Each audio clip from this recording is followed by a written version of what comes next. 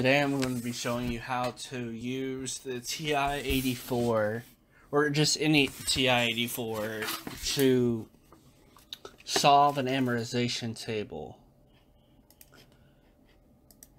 So first I'm going to have to go into TVM Solver. So we see that 9,500 at 6% compounded annually. Right? 7 annual payments. Fill the amortization table below. And we already have the answer and everything. So, we have the N as 7, right? 6, 9,500. And let's just prove this here and just make sure that everything's good. And negative 1,700, or 1,701.78. Now, when you have a, amortization table inside the TI-84, you cannot divide or mess around with these things. When you have compounding per year, like say if it was 4 and the I was still 6, all you would have to do is just do this, and this stuff should change. This should change, I think. Yeah, so that would change. So, in the amortization table, you don't need to mess with all the other stuff. All you have to do is just plug the information as you see it, because the table views each payment as an annually or quarterly. So if you put 4 or something like 7 or something in there, it won't read it properly and you'll get the wrong answer. Now, to get the graph, let me go ahead and clear this out so you can see how I do it. So to get the graph table the way we want to go by each column. On the left side, we'll see 1, 2, 3, of course. But what we want first is payment amount. Now we already came to y is equal to, so when we're into y equals to, we're gonna go to finance, and we're just gonna go 1 down, and we're going to rip the information out of TVM Solver, its payment, and plug it into the Y1, and that's gonna give us our payment amount. So we already have this entire column. So next we're going to take the principal interest, because that is the second column. And it's going to be X, comma, X. Next, we're going to take the balance reduction, which is the sum of the principal.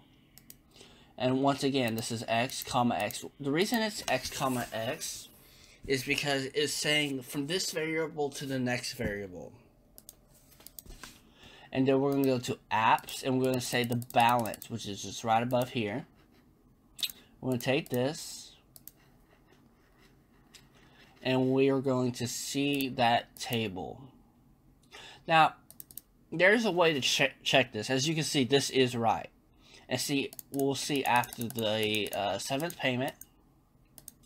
See? Negative 3e to the 9th power, which means after, like, you're paying 1701.78, right? So it overpaid. That means that after that balance, your balance is done. You have 0. It's saying that you're done with the payments. If you want to proof that, if you come over here, you no longer have interest, right? You no longer have really a balance reduction. Well, you do, but it's not calculating it anymore. But now you're in negatives. The balance reduction is a negative instead of a positive now. So that's how you know after the periods. See, you have 7 periods here. 7 payments, but after the 7th payment, you no longer have any more numbers, because after the 6th payment, you had 1605. But this is just 0 now. And we can proof this table if you come over here and basically put this number in, 9500 times 0.06. And that's how you would proof this table to make sure that your table's correct. We already know the payment is correct, right? But to like really get the numbers that you want into the amortization table, you would want to multiply the principal, which is basically I is equal to PRT, right? Principal, rate, and time. So you're going to multiply 9,500 times 0.06 to get the very first payment on the interest, right? Or just the interest of the total that you want to find, right? Because in order to get your table properly, you need to be able to check your numbers. And the best way to do it is just to start with the interest. And if the interest lines up, then your amortization table is going to be correct. But if you don't check it, then this could be wrong, and this one will be wrong, this will be wrong, this will be wrong, and it will just be a landslide. So the fastest way to check the amortization table is just to come over here. Second, let's break that. Second table. And it's just to check our interest, which is right there, 570. And all those values should coincide after that. So that's how you know you have the correct amortization table.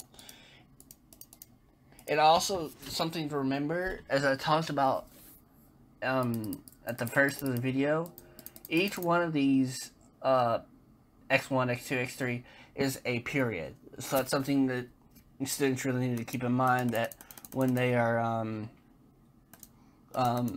looking at the X values, this is going to be years because it's annually. So after 7 years, you're going to pay off that debt, right?